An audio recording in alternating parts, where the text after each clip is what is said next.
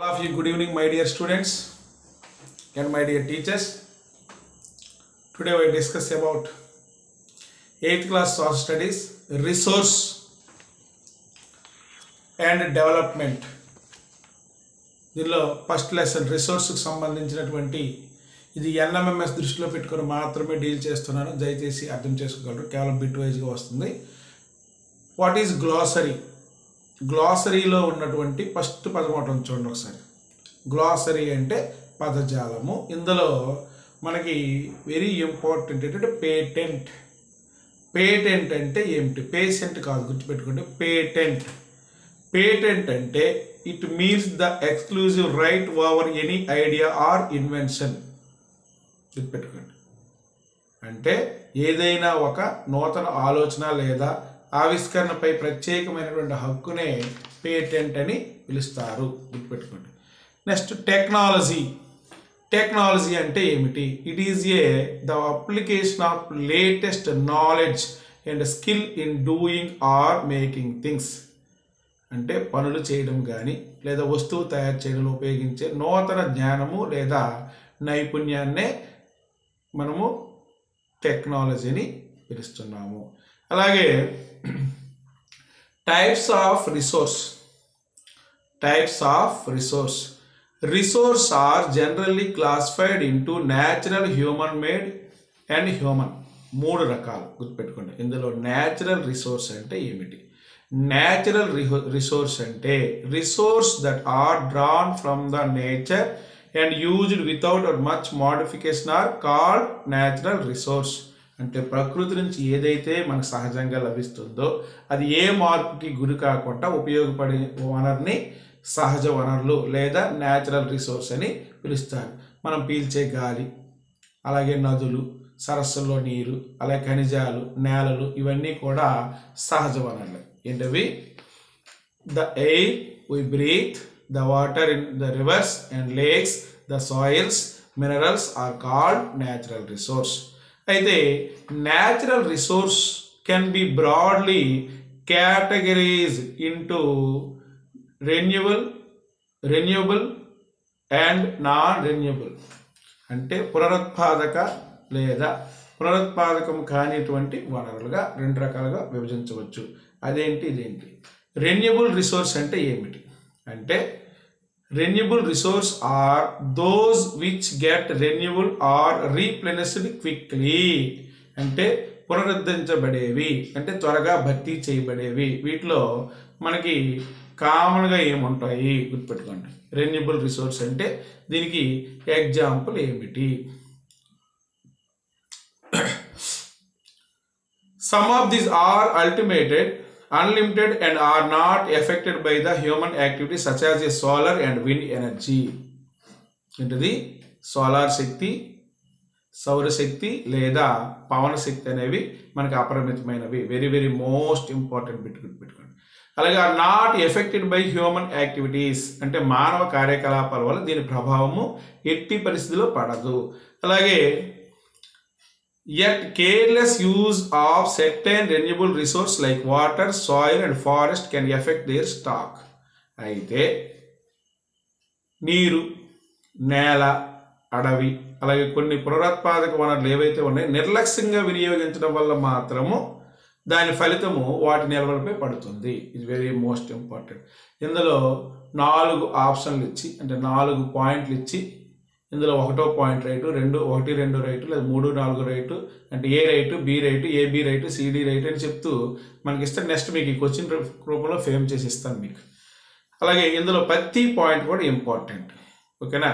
అలాగే water sims to be unlimited renewable resource. మనకి నీరు అనేది అపరిమితమైనటువంటి పునరుత్పాదక వనరుగా కనిపిస్తుంది ఎక్కువగా. But storage and drying of natural water sources is major problem in many parts of the world today.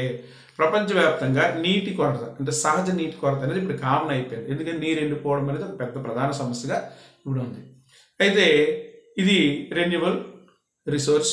Next non renewable resource అంటే ఏంటంటే పునరుత్పాదకం కానటువంటి వనరులు. ఇవి non renewable resource are those which have limited stock.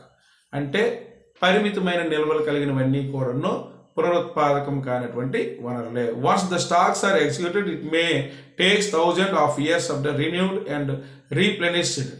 ఒకవేళ ఈ నిల్వలు తరిగిపోతే మళ్ళీ పునరుద్ధరించడానికి కొన్ని వేల సంవత్సరాలు పడుతుంది. ఇది గుర్తుపెట్టుకోండి.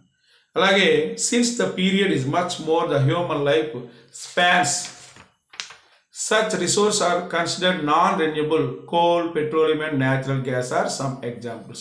Non-renewable examples ఏంటంటే కోల్, పెట్రోలియం, న్యాచురల్ గ్యాస్. గుర్తుపెట్టుకోండి. ఈ కింద వాటిలో అయినది కానిది అన్నప్పుడు ఈ మూడు గుర్తుపెట్టుకోండి. నాన్ రెన్యూబుల్ రిసోర్స్కి ఎగ్జాంపుల్ ఏంటంటే కోల్, పెట్రోలియం, అలాగే న్యాచురల్ గ్యాస్. అలాగే the distribution of natural resource depends upon number of physical factors like terrain, climate and altitude. భూభాగము, వాతావరణము, ఎత్తు వంటి అనేకమైనటువంటి అంశాలు ఆధారంగా ఈ సహజ వనరులు అనేవి విస్తరించి ఉన్నాయి.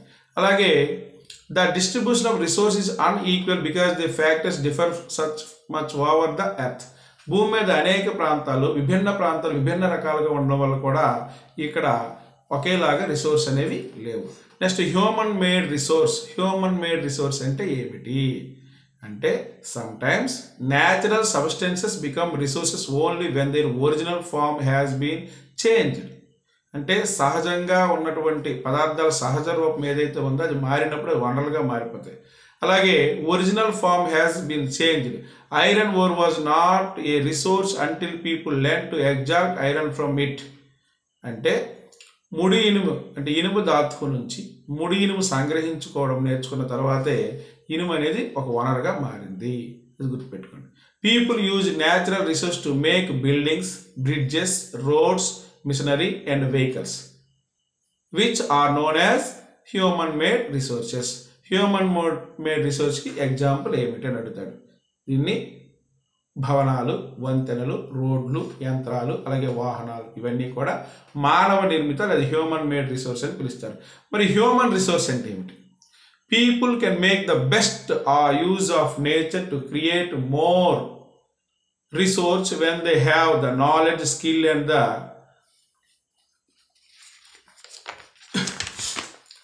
The technology to do so. మనకి కామన్గా మానవ వనరులు అంటే ఏమిటి? జ్ఞానము, నైపుణ్యము, సాంకేతిక పరిజ్ఞానము కలిగి ఉన్నటువంటి ప్రజలు మరిన్ని నూతన వనరులు సృష్టించడానికి ప్రకృతిని సమర్థంగా ఉపయోగించుకుంటారు. కాబట్టి అందువల్లనే వీటిని ప్రత్యేక వనరుగా గుర్తిస్తారు. అంటే ఎవరు? People are human resource. ప్రజలే ప్రత్యేకమైనటువంటి మానవ వనరులు. అయితే education and help it make people A valuable resource. అంటే విలువైనటువంటి మానవ వనరులు దేని వల్ల తయారవుతారంటే విద్య, ఆరోగ్యం వల్ల. గుర్తుపెట్టుకోండి, వెరీ మోస్ట్ ఇంపార్టెంట్ బిట్ ఇది. Improve the quality and people skills so that they are able to create more resource is known as human resource development. మానవ వనరుల అభివృద్ధి అంటే ఏమిటంటే ప్రజల నైపుణ్యాల నాణ్యతను మెరుగుపరచడానికి, తద్వారా వారు మరిన్ని వనరులు సృష్టించగలిగేలా చేయడాన్ని మానవ వనరుల అభివృద్ధి అంటారు. అదేంటికి కన్జర్వింగ్ రిసోర్స్ అంటే ఈ వనరులు ఏవైతే ఉన్నాయో వాటిని ఎలా పరిరక్షిస్తాం. ఇందులో సస్టైనబుల్ డెవలప్మెంట్ అని ఉంచండి, వెరీ మోస్ట్ ఇంపార్టెంట్. 1 మార్క్ వచ్చింది, ఇది బిట్ రూపంలో ఖచ్చితంగా వస్తుంది. Sustainable development carefully utilising resources so that besides meeting the requirements of the present also takes care of the future generations. సుస్థిర అభివృద్ధి. సస్టైనబుల్ డెవలప్మెంట్ అంటే ఏంటి? సుస్థిర అభివృద్ధి. ఇక్కడ గ్లాసరీలో ఉంది, వెరీ మోస్ట్ ఇంపార్టెంట్. అంటే భవిష్యత్తు తరాల అవసరాల దృష్టిలో ఉంచుకొని వనరులన్నీ జాగ్రత్తగా వినియోగించుకోవడం ద్వారా ప్రస్తుత అవసరాలు మనం తీర్చుకోవడం. అంటే మనం వాడుకుంటూ భవిష్యత్తు తరాలకి మిగిలి ఉంచడమే ఇది సస్టైనబుల్ డెవలప్మెంట్. ఇది కంపల్సరీగా వచ్చినటువంటి విషయం. అయితే ఇక్కడ కన్జర్వింగ్ రిసోర్స్ అని ఇచ్చారు చూడండి. Using resource carefully and giving them time to get renewed is called resource conservation. వనరుల పరిరక్షణ అంటే ఏమిటి? వనరులను జాగ్రత్తగా ఉపయోగించుకుంటూ పునరుద్ధరించుకోవడానికి వాటి సమయం ఇవ్వడాన్నే ఈ వనరుల పరిరక్షణ అంటారు. అయితే balancing the need to use resource and also conserve them for the future is called sustainable development. Is very most important. Sustainable development ఏంటి? ప్రస్తుత అవసరాలకి వనరులు ఉపయోగించుకుంటూ భవిష్యత్తు కోసము వాటిని సంరక్షించుకోవడంలో సమతుల్యతను పాటించడాన్నే సుస్థిర అభివృద్ధి లేదా సస్టైనబుల్ డెవలప్మెంట్ అని పిలుస్తారు. ఇవి రిసోర్స్కి సంబంధించినటువంటి టాపిక్. ఓకేనా? Thank you very much.